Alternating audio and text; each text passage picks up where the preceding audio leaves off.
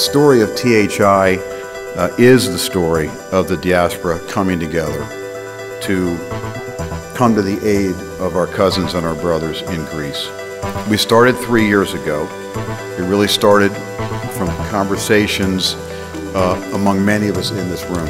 And so if we, as culture carriers around the world, do not demonstrate philotimo and philanthropy for things that are happening here, then I think our culture carrying is incomplete.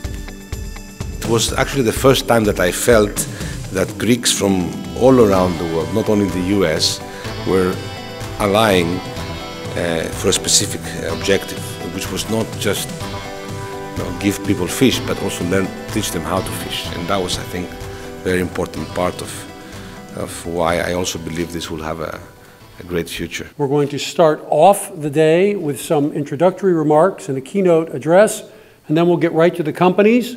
There'll be a judging panel, which is going to evaluate and give you some things to think about. And then we're going to take a small break, come back for another set of companies, a judging panel, and we'll end up the day with a nice cocktail reception. Hopefully the outside garden will be in nice shade and we'll have a beautiful Athens. Thank you all for being with us tonight. The real stars, you know, they're here. The 10 teams presenting in the first session and then the remaining 9 on the second. I would like to start without taking any much of the time. Yannis, you have 5 minutes. Good afternoon. Kalispera.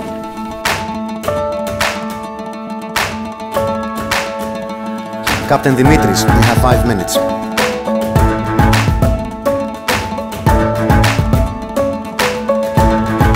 You can learn more about a person in an hour of play than a whole year of conversation. I don't know if you know, but the next guys seem to know anyway.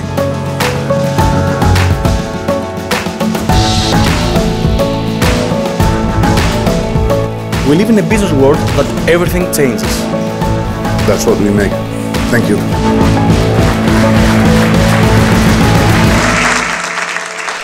We live with uncertainty. We live with risk. That's what we do. So we're not afraid of uncertainty. We're not afraid of the winds that are blowing in the political worlds. We're going to go forward. We're going to be successful, and we're going to make our dreams happen.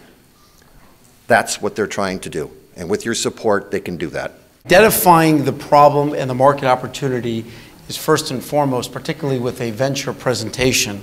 And I think in a 5-minute overview, 10 in roughly 30, 40 minutes, I think what we'll do here is challenge the memory of the judges to recall everybody. Some of the presenters did introduce themselves. There were powerful slides in terms of what the management team, what actually they bring to the table and why they think their idea is so unique with respect to their experience. It's really important when you go into any type of meeting, any type of presentation, to actually know the audience. Who are you pitching to? What have these guys done before? What's their background? Where have they invested or not invested? What opportunities have they had? So once you know exactly whom you're speaking to, you can identify your own product, what are the actual pros, and you can potentially have ready-made answers to questions in relation to what they can potentially challenge you. The last hour proved to me why this country should and will have a future. And it goes as simple as that. But we have a saying in the US, one should never let a good crisis go to waste. If the Greek people can come out of this challenging time with a reformed system that will defend against the kinds of inefficiencies that helped lead to the crisis in the first place, then there truly is hope for the future. Thank you. We appreciate it. We'll see you soon.